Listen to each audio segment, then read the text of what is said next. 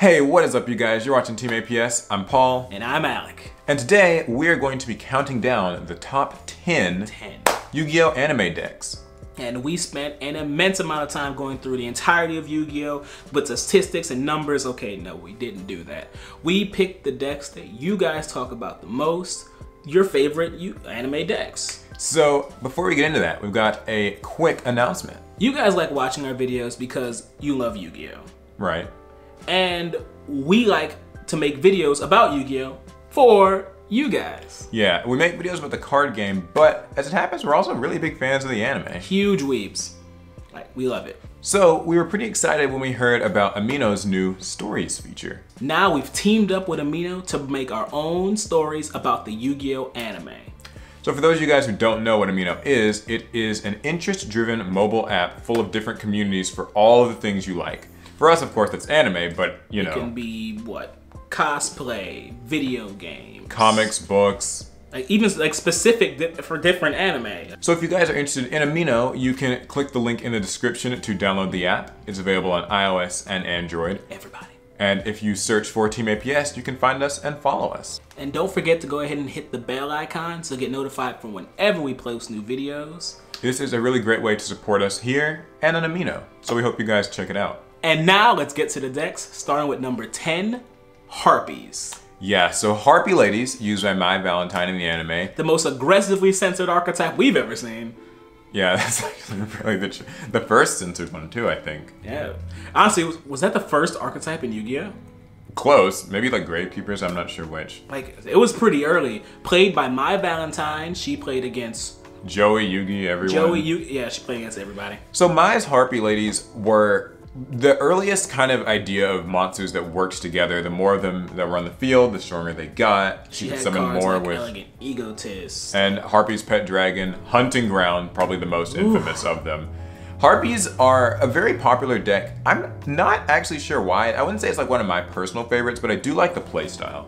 I mean, it's kind of hard not to like Harpies when, like I said before, it's one of the earliest archetypes. And it's back aggressive. When Yu-Gi-Oh! Was just a bunch of random monsters thrown into 40-card decks, you could make a deck centered around a theme, a strategy. It's a little more cohesive, and it's so aggressive. Like, right? Hunting Ground can like pop, pop, pop, pop. There's no once per turn.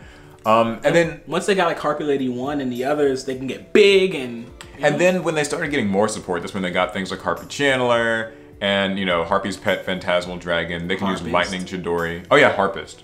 It's like the X-Saber Dark Soul for them.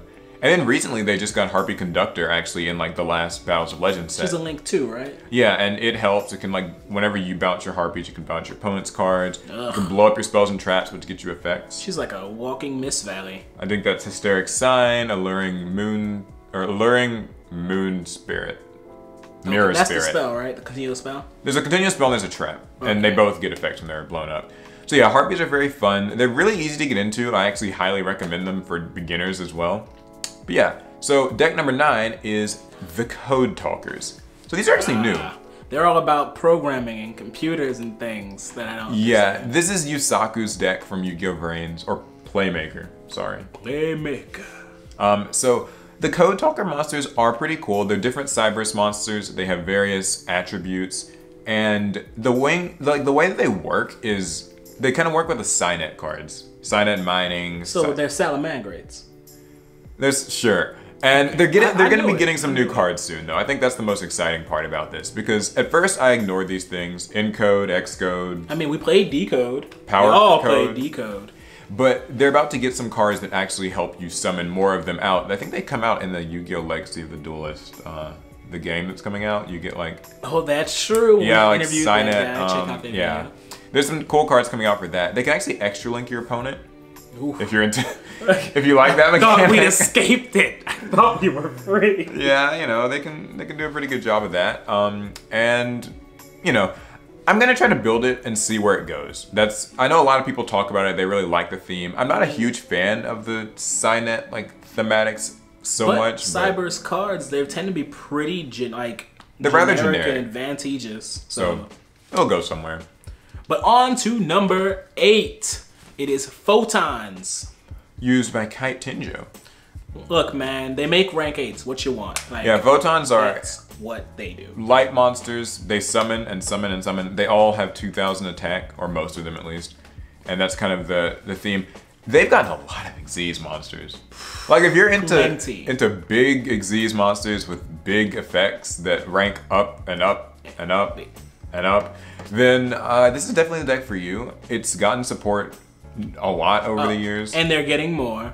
Like with Harpies, actually, they got support in the Legendary Duelist set of last year. And we got announcements that we can expect something new coming up. So this deck is pretty fun because it kind of reminds me of Blue Eyes, but they do have some monsters that can actually negate things like Galaxy Eyes Photon Lord and stuff. Oh, I hated that card. Why did I play against that? You played it. Yeah, that's what I played in a theme duel actually against Blue Eyes against Larry. If you guys want to check the video out, you definitely should. It's really fun. It's a deck that I do like, so I'm gonna give it I mean, you should try it out. It's really easy to play. On to number 7. Fright Furs. Man. What was the name of the guy who used this? Oh, Sora? Yeah, I thought it was gonna take longer to remember his name. He's got a Japanese name that everybody uses though. Oh, that's right. His name was... I don't remember. Actually, I don't either. It's been too long. Either way, Fright Furs and Fluffles are probably like the second most censored archetype behind Harpies. Yeah, they all have like blades, like scissors and saws and all kind of nonsense. They're cute stuffed animals that, when Fusion summoned into their, like, I guess, Fright Fur forms, it turns out their stuffing was actually sharp blades. Of death. That's disturbing when you really think about it. This deck was actually the center of the whole, like, give us Fright Fur Patchwork meme for, like, several years. Patchwork. It got here a little too late. But it is here now. They Fusion summon a lot. They can OTK opponents.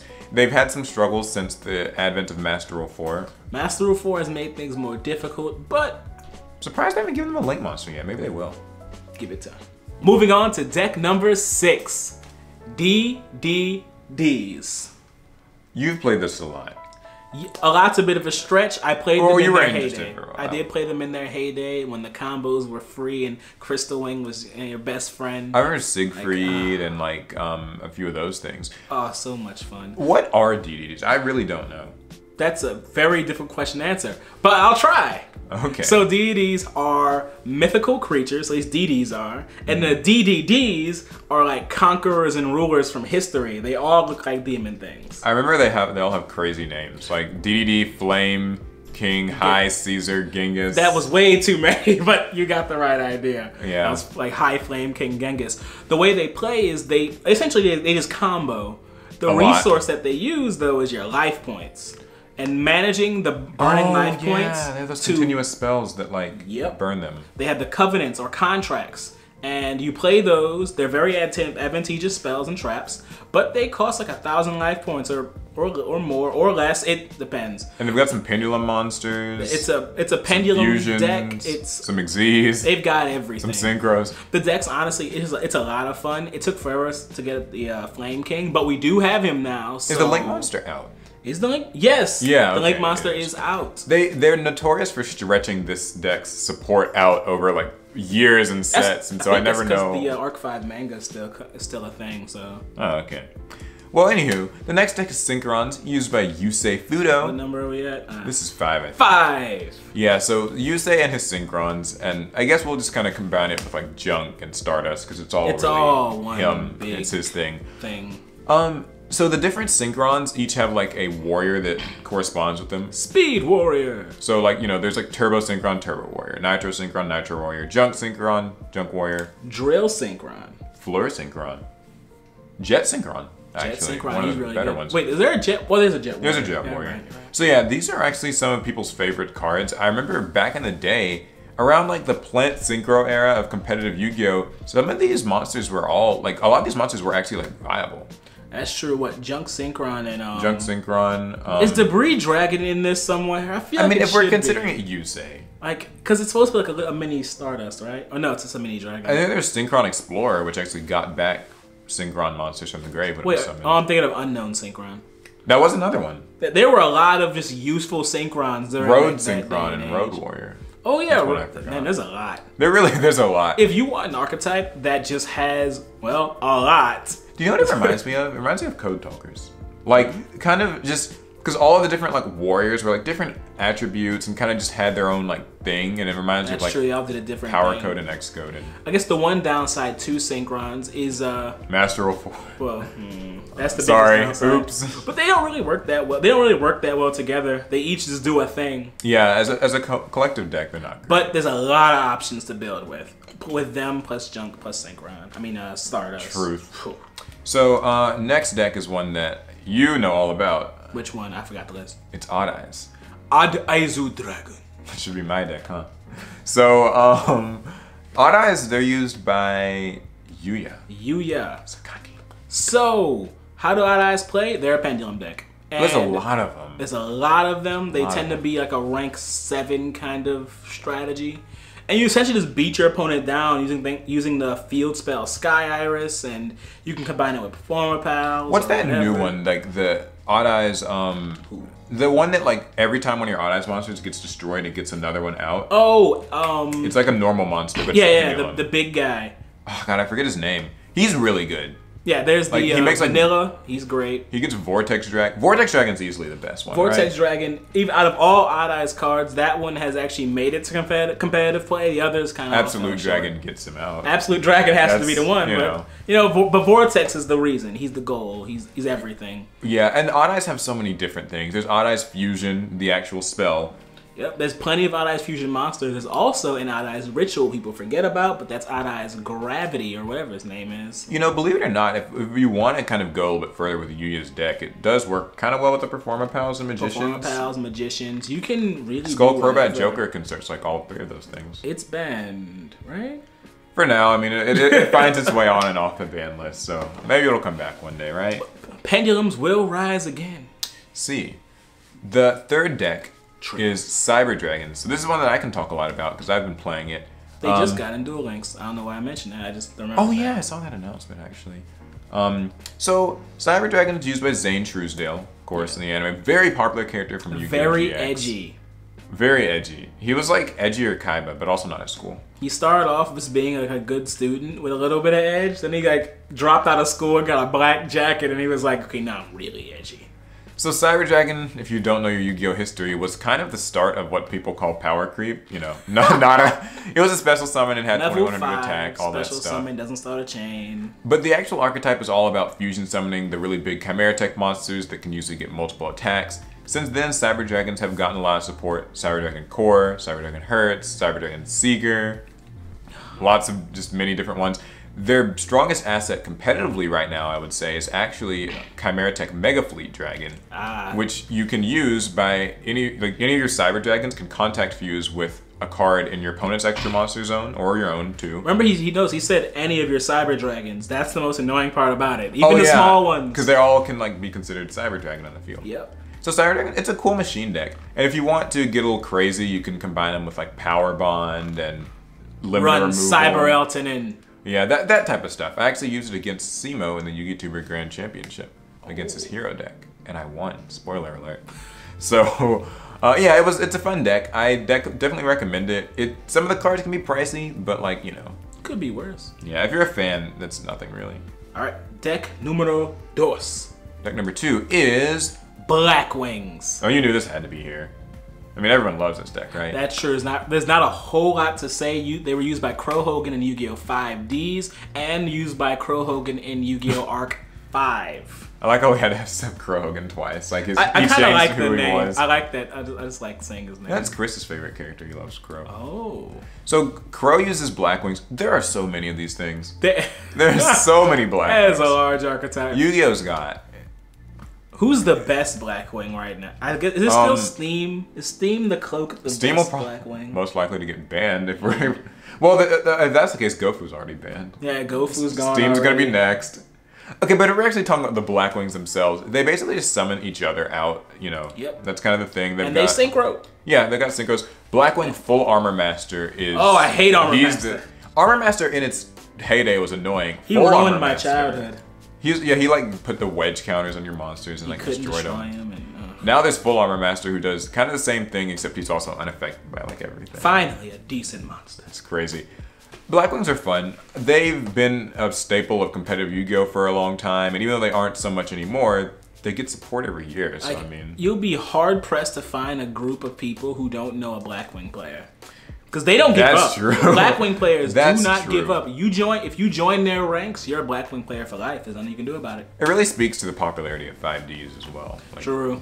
Great show. But there's one archetype that we all others. We all know and love. Numero uno. And that is heroes. Oh, I thought it was Blue Eyes. I don't know why. Blue Eyes doesn't count. I don't know. It's definitely heroes. Heroes from Yu-Gi-Oh! GX. I almost said 5Ds. Yeah, Jaden's signature archetype. Although it's almost really, like a mega archetype. It's really it's like an overarching. There's. Ooh, let's list them all. So heroes. Yeah, there's elemental heroes. Maxed heroes. Destiny heroes. Destiny heroes. Vision heroes.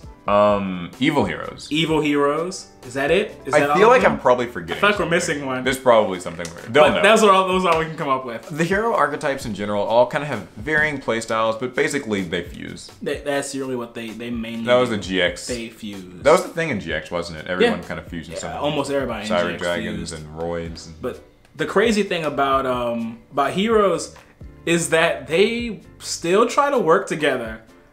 Believe it or not, like most hero support, like all the different fusion spells, like Solid Soldier and Vision here, like all of it, it can just mix so well. A lot of times, the cards will just say a hero monster. Mm-hmm. They don't care which one you're running. That's what makes cards like Stratos so good because he doesn't care who he searches. Stratos is strong. And he got reprinted in Battles of Legend. Heroes Revenge.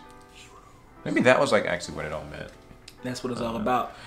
Either way, heroes it's fun, it's flexible, it's probably nostalgic. The quintessential beginner deck. It's the fusion deck. And I think far and away the most popular anime deck. Oh yeah, you can have you can know like 4 different hero players and they'll all have 4 different hero style decks. They'll all run Stratos, but they'll be different. As long as you're running like Dark Law, I'll still be your friend. I support Dark Law 100%. Trell knows what I'm talking about. So those are the top 10 most popular Yu-Gi-Oh! Anime decks, at least in our opinion. But I mean, I feel like heroes definitely have to take the cake. Man, the comment section is gonna be full of people telling us their top 10s and why our top 10s aren't good enough. Yeah, and that's okay. Let us know down in the comments. What are your favorite anime-based decks? There are plenty that we didn't make on this list. And so leave it down there.